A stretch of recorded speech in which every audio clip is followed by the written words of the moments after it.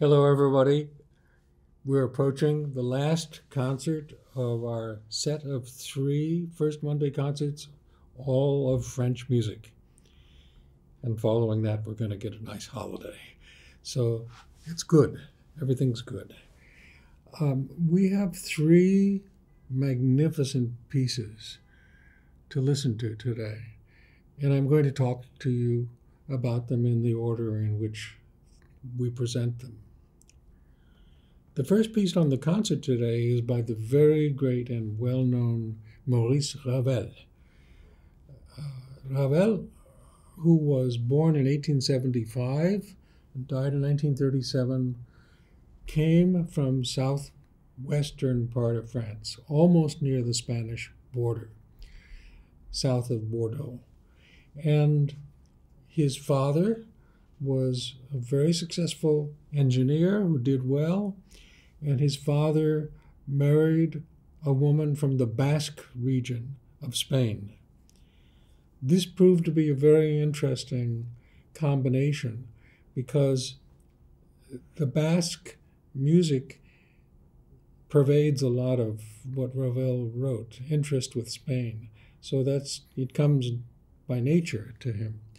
In any case, both of his parents were Roman Catholic, religious people, and they both loved music. And this is, of course, a wonderful setting in which a young person who shows talent has a chance to develop it. They moved to Paris practically just after Ravel was born. So he really is a Parisian all of his life, but born in that area near Spain. He was involved in music from a very young age. He had piano lessons like a lot of people start on. And actually, already by the age of 12, he was interested in composing. So this is pretty early. He wasn't exactly a prodigy, like a Mendelssohn or a Mozart, but the interest was there and the eagerness to study was there. And so as I've said already, there's a lot of influence from Spain in his music. And also, another really interesting influence was when he was 14 years old, it was the time of the great international exposition in Paris. And at that time, young Ravel was very much taken with a lot of Russian music he heard there. Rimsky-Korsakov came there. And also gamelan music from Indonesia. So all of these very unusual non-French sounds really captivated him. And all of his life he was not bound just to be French. He was really interested in so many other areas. He went to the Paris Conservatory, and that was a time when the leadership of the Conservatory was what we would call very old-fashioned, at least in the minds of young musicians who really wanted to go in new ways. He wasn't really happy there. And he was serious about his piano playing, but again, that was not what he was going to be. And in that period of time, various other things came into his life. There was a very interesting French composer named Erik Satie, whom we know for a couple of pieces that he wrote. He wrote very little. The first piece called Three Pieces in the Form of a Pair. And that's unusual. So in other words, there was a lot of stuff of very unusual, non-traditional, old-fashioned ideas going on. Well, it happened that he was so unhappy that he didn't do well at the Conservatory, and he was expelled in 1895, so at the age of 20. And it didn't stop him from wanting to study and grow, and he did it in other ways. In a couple of years later, there was a big change at the Conservatory because the old guard was pushed out, and the very, very solid, more forward-looking composer, Gabriel Fauré, whose piece we're going to hear at the end of the program, became the director of the Conservatory. And in fact, he became the composition teacher of Ravel. So Fauré was not just simply interested in his own music. He was interested in Wagner. He was interested in German music and Schumann and all kinds of other things. And he saw to it that the young people that he was teaching were aware of what was happening in other places. And that was very stimulating to him. At around that point, he was not the only person who felt like that. There were a group of what you might call rebellious young composers that formed into a club that they called themselves the Apaches. And in that period of time, he met his elder composer, who was more established, Claude Debussy.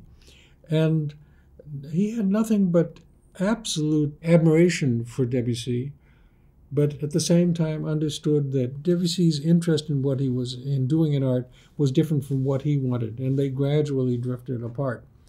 The one thing that they shared in common was that both of them were called by the critics and writers as being impressionist composers, and neither of them liked that nomenclature. So in his life, there are a lot of very famous pieces. He wrote a string quartet, which is very famous and very much played, in 1903. They're individual pieces that he worked and crafted very carefully on. This seemed to be a French attitude toward how you make things. You do them with care. He was so much of a tinkerer, he was known as the Swiss watchmaker, because everything was just so. It seems his system at that time was to write a piece for piano and then make an orchestration for it. So some of the pieces in that period that we know today started out as piano pieces. Pavane for a Dead Princess, very beautiful piece. Valse Noble Sentimentale, Le Tombeau de Couperin, and Mother Goose. So all of these pieces became very famous, and yet they became famous not because he wrote them for the piano, but because that was the springboard for him to do an orchestral piece. And he was a fantastically good orchestrator. I would say that a big influence on him had to have been Rimsky-Korsakov, because that was the source of ideas about orchestration for Stravinsky and Debussy and everybody. In the 1920s, so that was when he's in his mid-40s, he kind of slowed down. He wasn't writing very much. But nonetheless, out of that period came some great pieces. The wonderful piece for violin and originally piano, but with orchestra, Tzigane, based on the idea of gypsy music.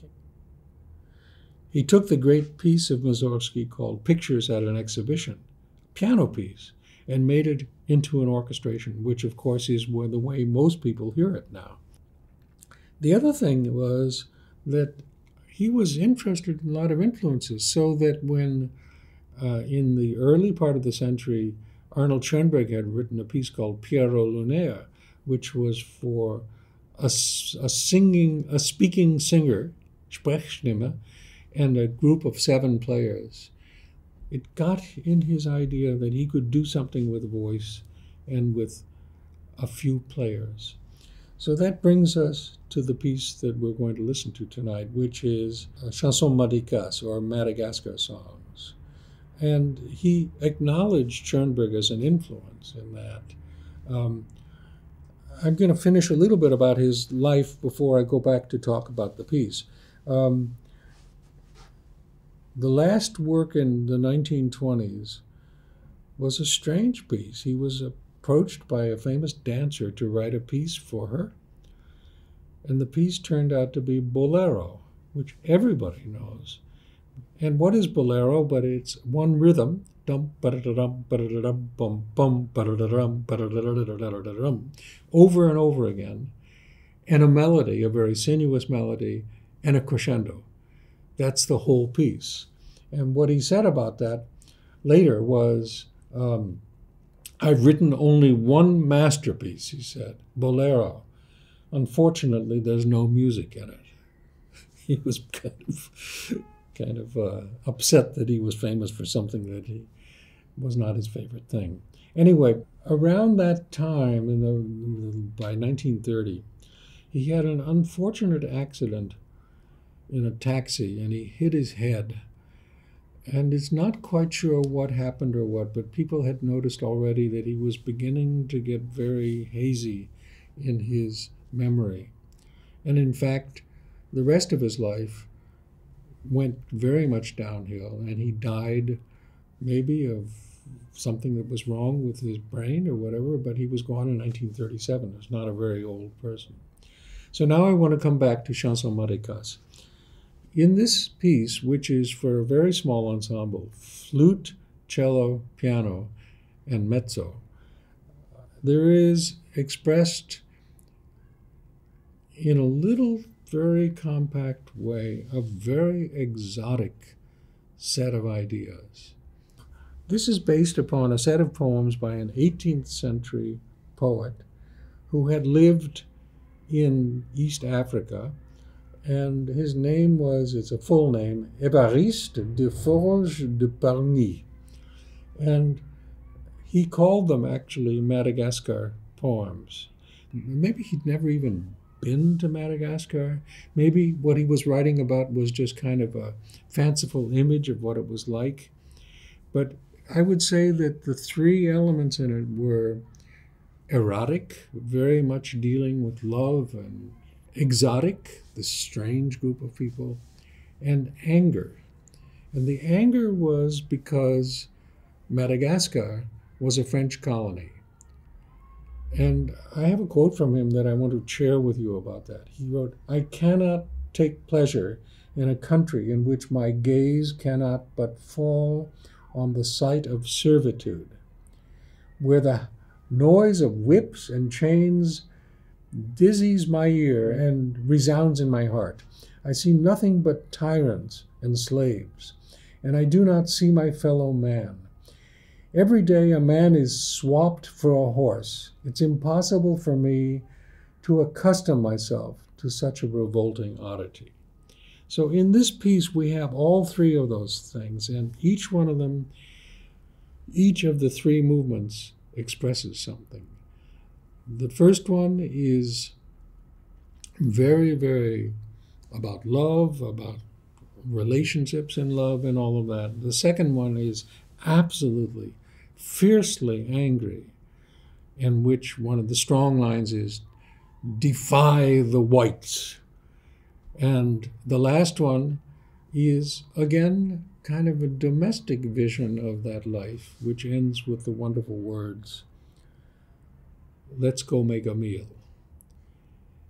So there you have it. I mean, a very great composer writing very great music, always with great care and precision and mastery, coming to this work, which is of great political significance to us today. And he does it in a way that is so compelling and so beautiful that all we can do is what we're going to do right now, is listen to it.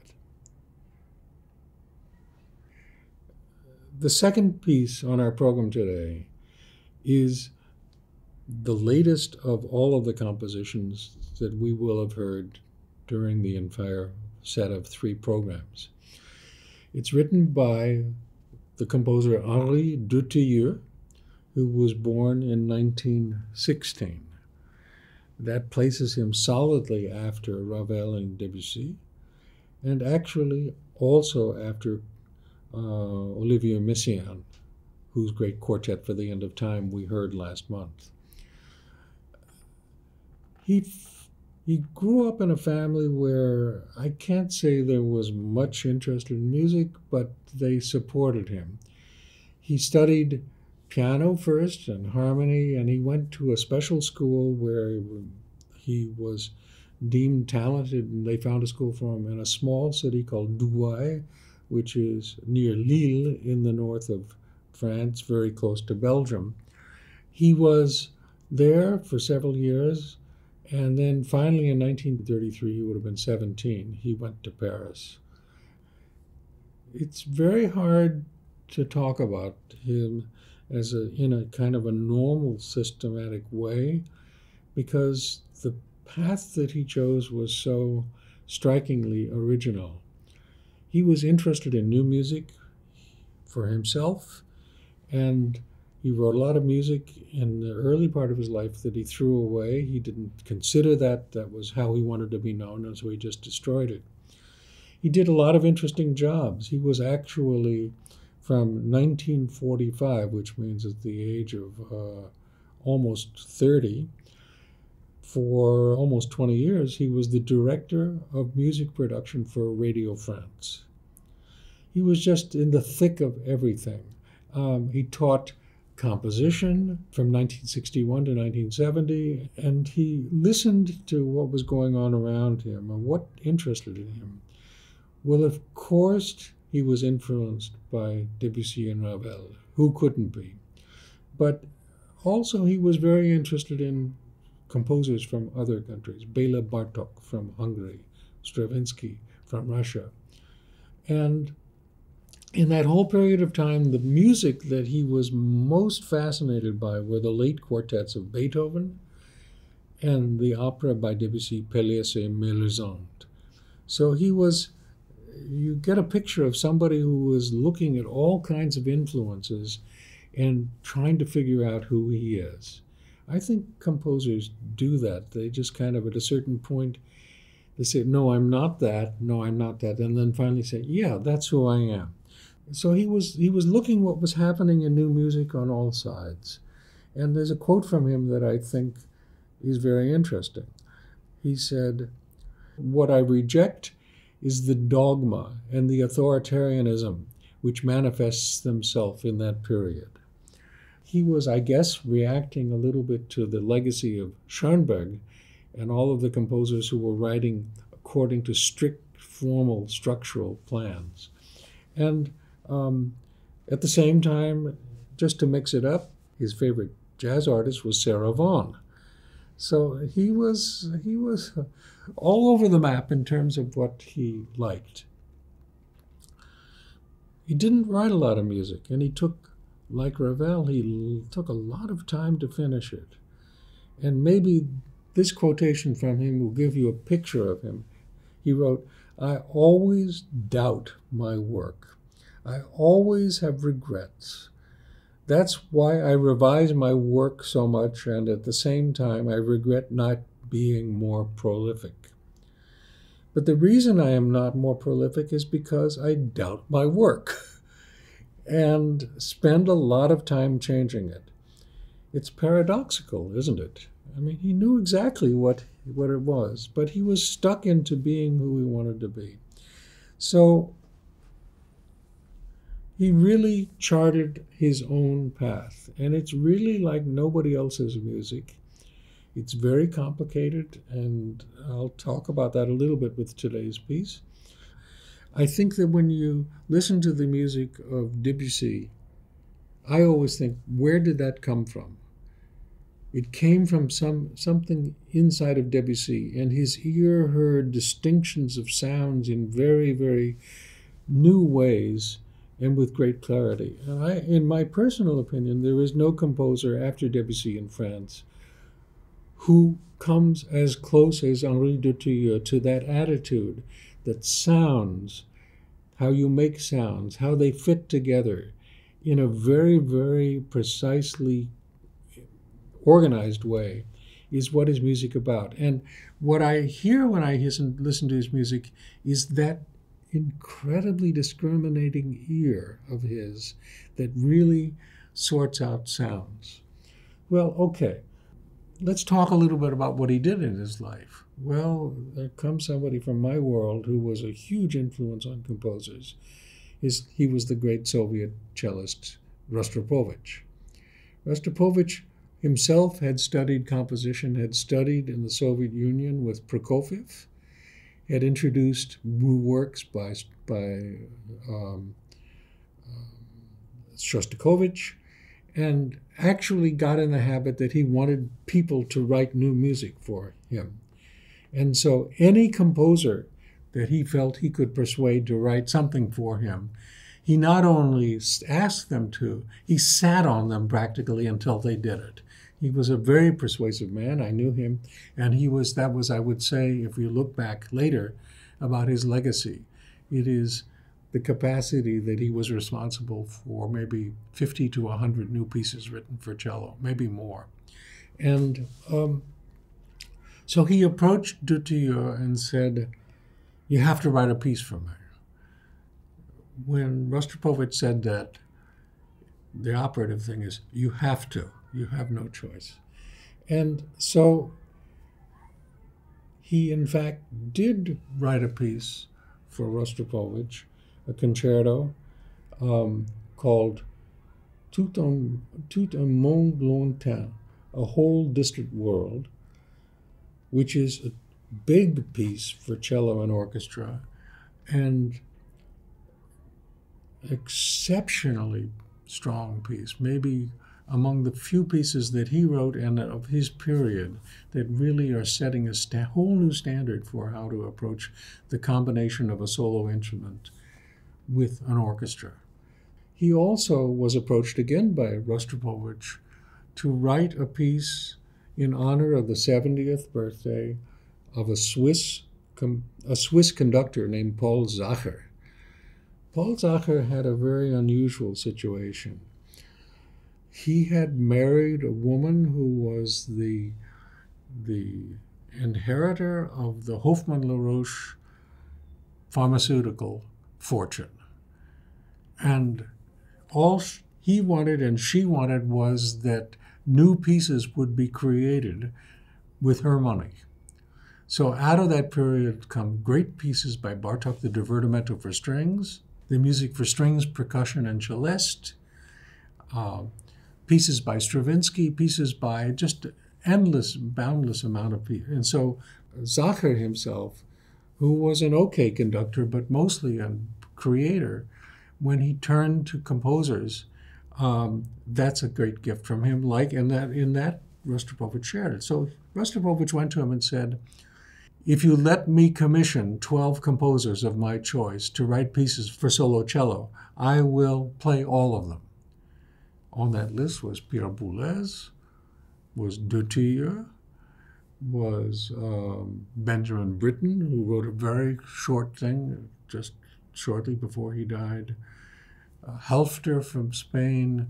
The list is really very, very rich. And so the piece that he wrote for Rostropovich is called Three Strophes, Trois Strophes.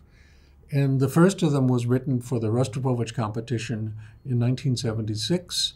And then he added 2 more movements later. And that's a piece that I've played, and cellists are playing it more and more now. It's another thing of like that. It's where the details are so startling.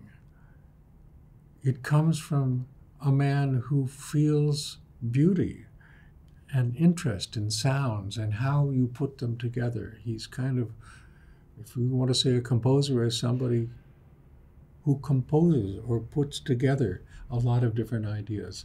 That is who Dutilleux was. So around the same time that the big cello concerto was written, he finished a string quartet, and that's what we're going to hear tonight. It's called Ainsi, nuit, thus the night. And he started off, he was writing it for the Juilliard String Quartet, and he started off by writing some small, what he called night pieces that he sent to them. And then as it developed, he found something to tie it all together. And without getting too technical, because I really want you as listeners to not think about this when you hear this piece, he chose, like Schoenberg had a 12-tone row, he had a 6-tone cluster of notes, all based upon, I'll say it, on fourths, fifths, and the major second. Don't worry about that. It's just he had it, and that's what he used. And he was fascinated to figure out what he could do with those notes. And so what are the elements of it? He was interested in pizzicato, harmonics, dynamics, contrasts, and register. And all of those things play into how he was altogether as a composer and how he wrote this particular piece. It's a very, very great and very difficult piece and not very long. And what I'd like to ask you to do when you're listening to it is trying not to figure out what it is. Just sit back and see what it does for you. It will evoke emotions. It will invoke kinds of reactions. If you're looking for something with a theme and variations, you're not going to find it here. There are the themes, the 6 notes, and there are variations, what he does with all of them, but it's not anything that you're familiar with. So the message is unique, and that's what you should listen for. Last thing I want to say is that he had a very long life. He lived to the age of 97. He was still writing music. He had a good connection to our neighboring organization, the Boston Symphony. And that's about all I have to say about him, except that I really am so pleased that we're hearing this piece because it says something so unique from a man who heard in a very discriminating way. So listen and see what you think. The last work on our last program of the fall season is by Gabriel Fauré. That's a name that music lovers know, but I would say for a long time they didn't know. He was French. He was born in the south of France in 1845, so that's earlier than the composers of the 2 pieces we've just heard. And there's nothing particularly special about his upbringing. His parents were good people. His mother was a housewife. His father was a successful businessman. And nobody in the family had much to do with music. I suppose they listened to it some, but it was not really what got them going.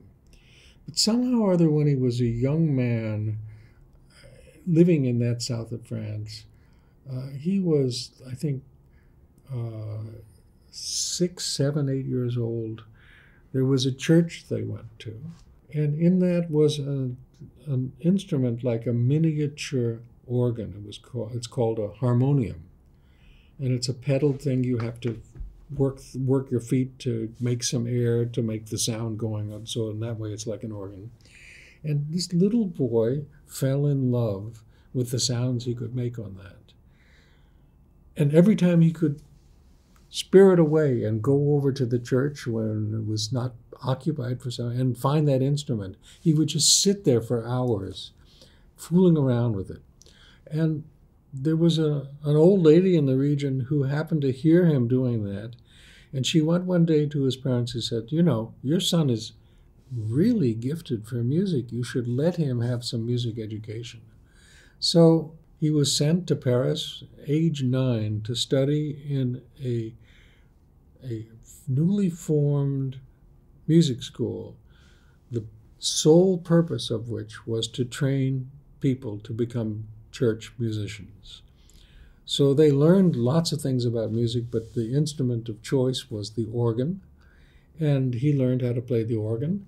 And the person who influenced him the most was none other than the very famous and loved composer Camille Saint-Saëns. Very, very successful composer. And Saint-Saëns found something very interesting about this little boy, Gabriel Fauré. And in fact, all through his life, it seems like Saint-Saëns, who was very successful and very connected, was there at the right moment with Fauré to guide him or push him into an opportunity. And they were friends for about 60 years. And it seemed like in Fauré's life, at every moment there was some critical juncture, Saint-Saëns was there and helped him. So he became a church organist, and in the next years, it's kind of like what I see with our young people at the Conservatory. They're training for a life in music. They have dreams to do this, they have dreams to do that, And then they get out of here, and the reality is, what are they going to do? And they do whatever is available to do. That's exactly what happened with Fauré. He had jobs teaching, he had jobs playing the organ, and he really didn't start composing until he was in his early 30s. And he became the director of the Conservatory. And I think I mentioned when I was talking about Ravel that Ravel was one of his students there. And he began to write music, and he wrote pieces that were increasingly admired. Rather early, he wrote a requiem for no particular purpose. He was a church musician. He never wrote music for organ, which is interesting because he spent so much of his life as a professional organist. He wrote chamber works, he wrote violin sonatas, and maybe one of the greatest contributions was songs. He had a very, very special ear for melody, and also was more interested in newer ideas of music about repetitive rhythms and harmony that went off really into distant corners in his pieces. You never knew exactly how he got to that next key. We can talk about his personal life. He fell in love with the daughter of a famous artist, and she dumped him in a few months. And in a while, he married somebody, and everybody said, why did he marry her? But anyway, they had a long marriage, but that didn't prevent him having a very active romantic life that did not involve his wife. Maybe the most important was in his 40s, there was a woman named Emma Bardach. And that was a very, very intense relationship. And then she left him and married Debussy. So it's kind of all of these things revolve around. Anyway, I don't have too much more to say because his music is so beautiful and wonderful.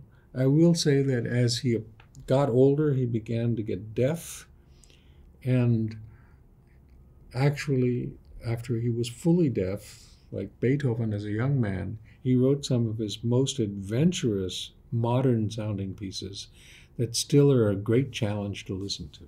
Anyway, he wrote 2 piano quartets, and the first one in C minor is very commonly played. It's a beautiful piece in a very standard 4 movement with a scherzo, a slow movement, and a finale. He came back to it 7 years later, that form. He somehow liked piano quartets, and he wrote the piece we're going to hear tonight in G minor, with much more adventurous technical means, much more adventurous harmonies, and more complex, maybe put together, still in the exact same format as the earlier piano quartet. And at the same time, there are things in this piece that are so astonishingly beautiful. The slow movement is like somebody casts a magic spell. It's a wonderful piece. And it's a piece that makes me so happy that we finish our fall season with. It will carry you in your ears into wonderful holidays, and I wish you all that.